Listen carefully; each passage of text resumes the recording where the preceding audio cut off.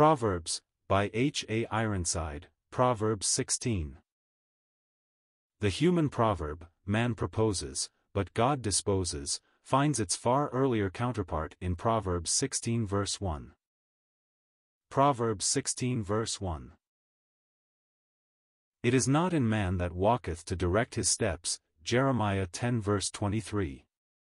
He may plan and arrange, but when the time arrives to speak or act, the answer comes from Jehovah. See Balaam, Numbers 23-24. Proverbs 16 verse 2. Ever since the fall it has been second nature with man to justify himself. Until brought into the light of God's holiness he is certain that his conduct is defensible. His ways are clean in his own eyes, but he is not to be trusted to judge himself rightly, for the heart is deceitful above all things and desperately wicked. Jehovah weighs the spirits. His balances are exact. His judgment is unerring. It is he who solemnly declares, "Thou art weighed in the balances, and art found wanting," Daniel 5 verse 27. Only by allowing God to be the judge of his sin can a man receive the salvation provided through the finished work of the Son of God on Calvary's cross. Otherwise condemnation can be his only portion. See Belshazzar, Daniel 5 verses 25-30. Proverbs 16 verse 3. The word commit might be rendered roll. He who rolls his affairs over on the Lord will find him ever ready to take charge of them all and to carry them on to a proper completion. But it must be remembered that if I thus commit all to him, I no longer choose for myself what the outcome should be, but say with confidence, "Thy will be done." God would have every desire whispered in his ear, and then left in faith that he may act according to his love and unerring wisdom. See Hannah, 1 Samuel 1 verses 9-20. Proverbs 16 verses 4-5. All things will result at last in the glory of God. Earth's long tale of sin and sorrow will eventually result in magnifying his love and his holiness. Those saved by his grace will praise him forever, but the wicked will also acknowledge his justice in the day of their condemnation. He detests pride. All who walk pridefully will be broken before him, try as they may to resist his power. They will be declared guilty when he sits on the throne of judgment. How much better to bow in repentance now, while he is on a throne of grace.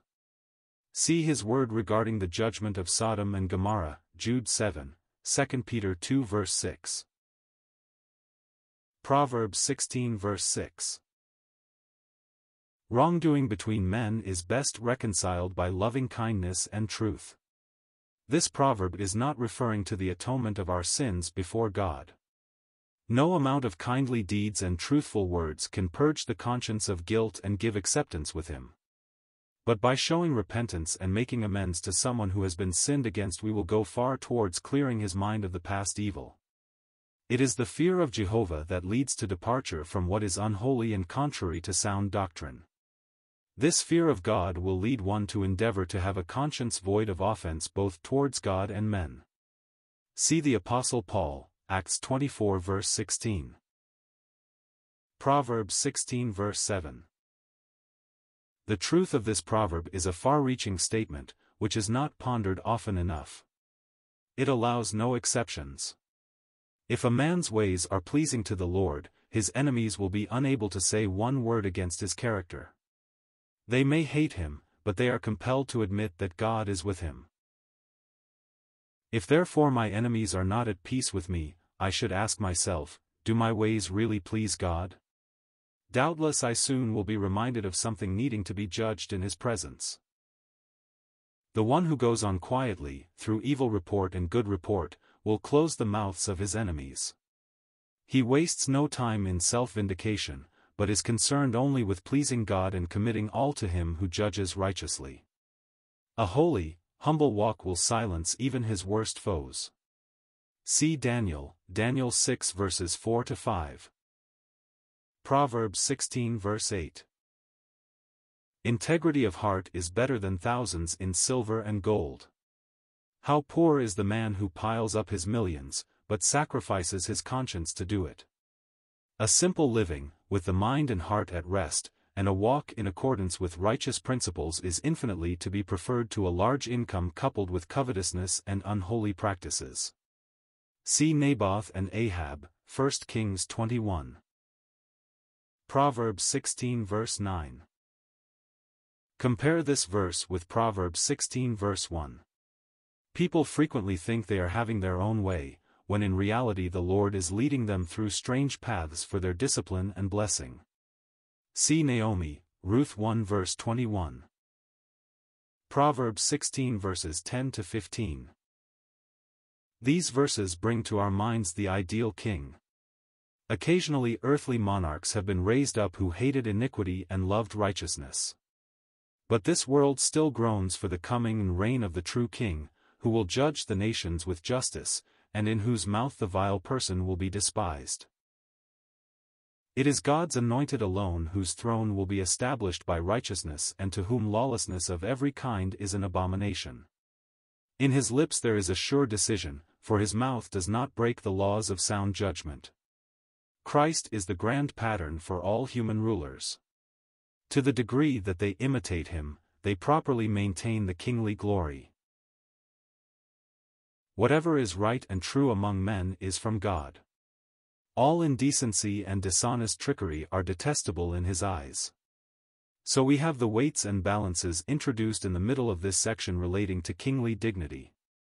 For the same integrity that directs the decision of the upright king also influences the measures used by the poorest of his subjects. The king delights in lips of truth and loves sound speech. His anger is as a death sentence, but wisdom will pacify it. In his favor is life and refreshment. If life is in the light of an earthly king's countenance, how much more life is in the light of the King of Kings. In thy presence is fullness of joy, Psalm 16 verse 11. See David, 2 Samuel 3 verse 36. Proverbs 16 verses 16 to 17. Compare with notes on Proverbs 2 verses 1 to 9. The man of wisdom and understanding has his fortune made for both worlds, see Daniel 5 verse 11. It is easy to be deceived by a counterfeit wisdom that does not come from above, but is earthly, sensual, and devilish. That wisdom which does not begin with the fear of the Lord is Satan's counterfeit. Arrogant, worldly people may boast that they have all knowledge, but they do not know to depart from evil. They follow the highway of iniquity. Proverbs 16 verses 18 to 19. Pride was an archangel's ruin, as it has been the destruction of untold myriads of men and women on earth. It is the sure precursor of a fall. The high and lofty one who inhabits eternity cannot permit his creatures' self-exaltation to go unchecked. It is far better to be little in one's own eyes and to find happy fellowship with the humble, than to share the pursuits and treasures of the proud in spirit. It is when one sees pride in another that its hideousness is clearly revealed. How often we will complacently tolerate in ourselves what fills us with disgust when we see it in someone else. But God notices the least beginning of unjudged haughtiness in each heart. What mind can conceive how hateful it must all be to him? May we see to it that this deadly sin is examined in his presence, before it leads us to our lasting sorrow. See Haman, Esther 5-7. Proverbs 16 verses 20 to 24. These 5 verses form a series of epigrams on the value of applying wisdom to the various affairs of life. To proceed wisely in a case presenting difficult obstacles assures a good result. This is true of those who confide in Jehovah and find their happiness in obeying him. When wisdom rules our innermost being, our behavior will be discreet. Kindly lips will demonstrate a humble heart and willingness to be instructed. This is true understanding, and like a spring of living water it flows forth to bless others. The opposite is true of fools. Their folly is evident to any person of discernment. The condition of the heart is of prime importance. If all is right there, the words of the lips will also be upright. The profitable and pleasant counsel of the wise will replace the speculative boastings of worldly wisdom. Note the characteristics of true wisdom as described in James 3 verse 17, and see the confession of the Queen of Sheba, 1 Kings 10 verses 6-9. Proverbs 16 verse 25. This verse repeats the statement of Proverbs 14 verse 12. It emphasizes the danger of refusing the path of wisdom for self-chosen ways that only end in death. See note on that verse. Proverbs 16 verse 26. The laborer pursues his occupation because of his desire to be satisfied with the fruits of his toil. His appetite craves gratification, and so he presses on in his service. This is as God ordained when the fall shut man out of the garden, and he was commanded to eat his bread in the sweat of his face. Wealth gotten without labor is generally a very dangerous acquisition. He who knows the weariness of honest toil will be careful how he uses the results of his labor. Ponder the cases of Ruth, Ruth 2, and of Gideon, Judges 6 verses 11-12.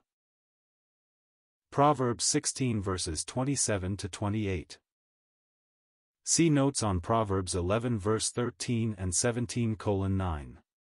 Everyone addicted to the sinfully cruel habit of gossiping should ponder these words carefully. It is an ungodly man who digs up evil and whose lips seem to be set on fire of hell. Such a one goes about scattering the seeds of strife as one might sow thistledown, or the pods of other noxious weeds, to result in a harvest of grief and anguish to many a soul. There is no question that whispering and backbiting is one of the greatest curses among Christians. This detestable vice alienates the dearest friends and creates misunderstandings of all kinds. Many are defiled by repeating tales which a godly person would seek to cover and never repeat. See what mischief was brought about by the talebearing of Doeg the Edomite, and see that you follow not in the steps of so unsavory a wretch. 1 Samuel 22 verses 9-19. Proverbs 16 verses 29-30. Many an otherwise kindly and gracious soul has been misled by the energy and apparent earnestness of a violent man. His eyes were blinded and he was led on to join that violent man in things that were quite opposed to his own more mature judgment. Fair speech coupled with a magnetic personality have often led one into a way that was not good. It is wise not to be too easily persuaded. Before making a decision, take time to ascertain the mind of God, so you will not be a partaker of other men's sins. Neglect of this led Jehoshaphat, a most amiable man, into many a snare. 2 Chronicles 18 verse 1, 20:35-37. Proverbs 16 verse 31. Probably the last line of this proverb should read simply, "It shall be found in the way of righteousness." The verse does not say the hoary head will never be found in the paths of wickedness. Alas, often white hairs crown the sinner's head. But it is characteristic of the way of righteousness, and when found there, it is indeed a diadem of honor. Riotous living in youth generally means feebleness in middle age and premature death. Temperance and righteousness tend to strengthen body and lengthen life. Hear the testimony of Caleb, who wholly followed the Lord, Joshua 14 verse 11, and note what is written of Moses, Deuteronomy 34 verse 7. Proverbs 16 verse 32. Self-mastery is the greatest of all victories. Men have subdued kingdoms but were defeated in the effort to control themselves. A bad temper is often excused on the ground of genetic makeup, but it is rather the evidence of unjudged pride and impatience. "Learn of me," said Jesus, "for I am meek and lowly in heart." Matthew 11 verse 29. The meek man is not a spiritless man, but he is slow to anger. He can be righteously stirred when occasion requires, but not when it is his own dignity that is in question. Add, to, self-control, patience. 2 Peter 1 verse 6, is a verse for us all.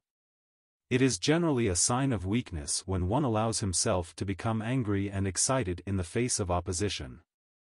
Note Nehemiah's calmness of spirit and dependence on God when meeting the irritating sneers and downright opposition of the enemies of Jerusalem. Proverbs 16 verse 33. In this world it may seem that chance rules the lives of men, Ecclesiastes 9 verse 11. But a supreme intelligence controls all things, even when he is unseen and unrecognized.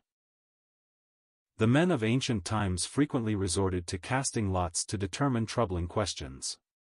It was used to divide Canaan among the tribes, Numbers 26:55-56, and was used on many occasions to detect guilty persons, for example, Jonah 1 verse 7.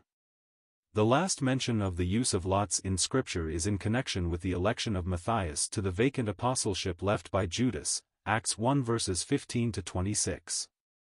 It would seem that since the days of the patriarchs God had given judgment through lots, and so the company of the 12 used this method to keep their number complete.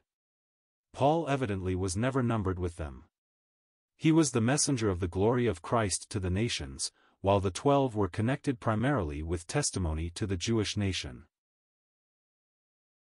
For instances of God's giving judgment by the lot, see the cases of the 2 goats, Leviticus 16 verse 8, Achan, Joshua 7 verses 16-18, and Jonathan, 1 Samuel 14 verse 41. In the book of Esther we find the lot, called Pur, used by Haman to determine a day for the destruction of the Jews, Esther 3 verse 7 and 9:24-25.